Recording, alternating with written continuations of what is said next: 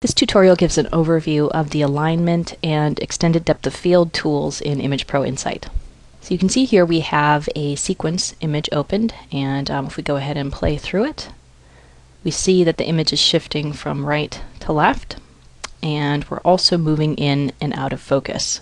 So what we'll want to do first is align this image so we no longer see that shift. This will allow us to better analyze the image, perhaps make measurements on it, and do processing.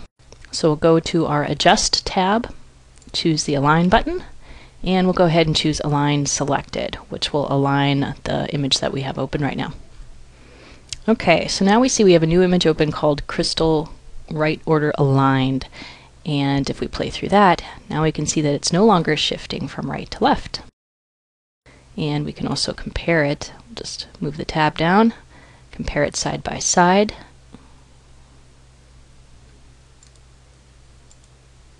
So now we've locked the views, both of those images, and if we zoom in, we see indeed that the original image is shifting and the new image has been aligned. Next thing we'll want to do is perform an extended depth of field on that image, since you can see it's still shifting in and out of focus. So we'll close our original, go back to the Adjust tab, choose EDF, this selected image,